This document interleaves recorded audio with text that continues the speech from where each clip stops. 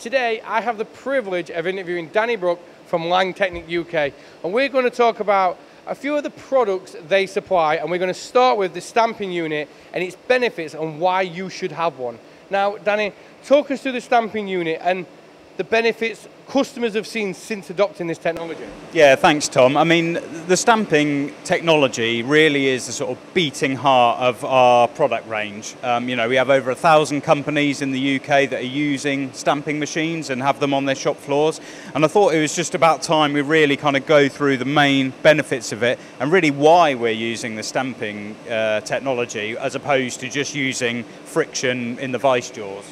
Now, a lot of people just put the vice in, tighten it up as much as they can if they're not using a torque wrench, but with this you don't need to do that. That's exactly right. So you're putting all of the force into the material outside of the machine tool.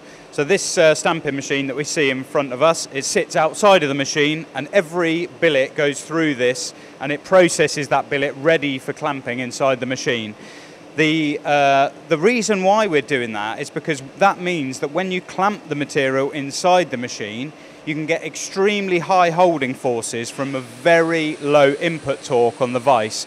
And that means that you're not putting any unnecessary force into the bottom of the material. So when you finish machining and you've removed a lot of the material, it's not relaxing when you undo the vise. It's essentially clamped in as close to a free state as you can possibly get. Now we've all been there when we've done up one, you've released the vise, it's all twisted and deformed, or you come to do a part which is specifically quite thin. You would have to rough it all out first, release it, let it do what it's going to do, put it back in.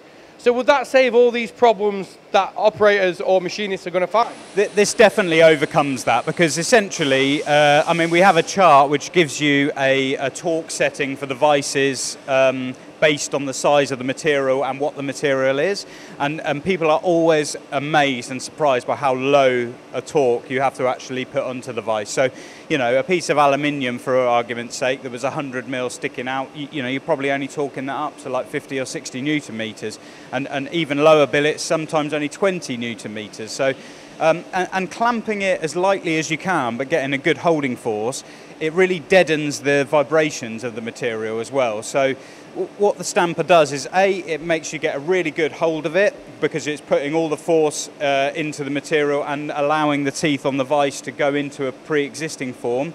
But also the teeth on the vise jaws, contrary to kind of what people think, they're actually fractionally higher than on the stamper. And the reason for that is because there's the teeth are like a four-sided pyramid, and it's the top face of that pyramid that engages with the material first. And what that does is it actually lifts the weight of the material off of the parallels of the vise, which, you know, most people, they're tapping stuff down with a hammer to make sure it's nice and flat. Our system is actually lifting it up, and the reason for that is because rather than pulling it down to a parallel that's completely rigid, the teeth hold it in a free state, and that deadens the vibrations. So when you're machining even very large billets, you're completely reducing the vibration on the machining process.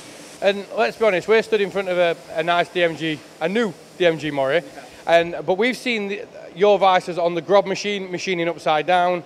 So does that give an operator full confidence that they're not going to be able to get that material out because the teeth are actually inside the material, not just on the side of it? Yeah, that's exactly right. I mean, as I said, the tooth form is like a four-sided pyramid, so it's clamping the material evenly in every direction.